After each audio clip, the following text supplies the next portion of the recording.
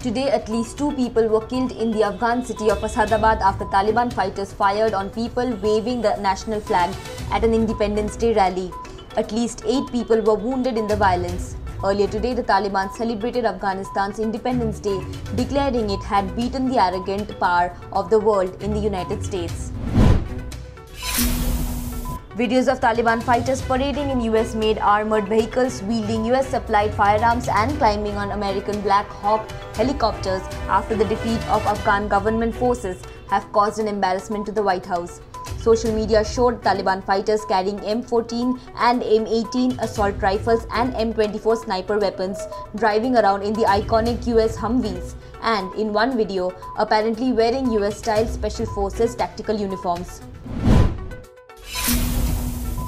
The Biden administration has suspended all arms sales to Afghanistan.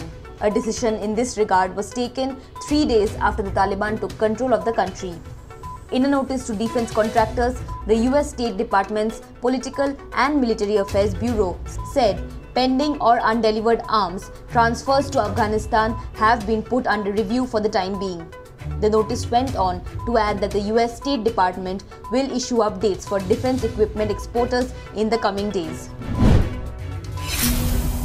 Today, Gujarat High Court said that 6 sections of a law to stop love-jihad, including one that places the burden of proof on the accused, cannot be allowed to stand in an interim order, ruling the provisions could not apply to interfaith marriages that showed no evidence of force or fraud.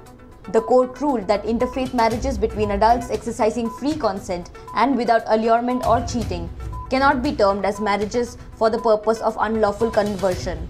The court passed the interim order in response to a petition that challenged a 2021 amendment seen as violating individuals' freedom of choice and religion and invading individuals' personal autonomy.